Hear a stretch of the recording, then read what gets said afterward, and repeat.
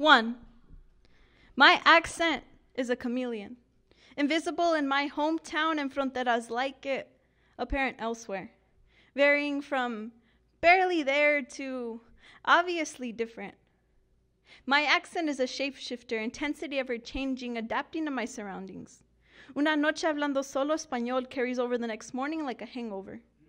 Similarly, phone calls to mis padres after a long day of English results in stuttering and stumbling over earlier conversations. 2 languages fighting over the same tongue.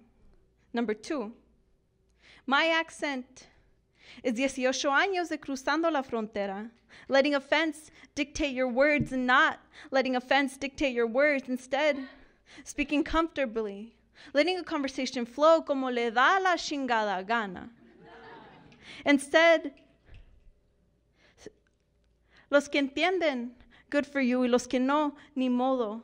Así es. My accent is mine alone. It is beautiful. It is unique. It is Chicana. It is AP English and Honors Writing, para que no creas que un acento es sinónimo con la estupidez. Number 3, my accent is Sonoran and Arizonan baked together by the desert sun itself. Take fronterista and sprinkle a little bit of Tucsonian on top. Eso es mi acento hoy. Mañana será diferente.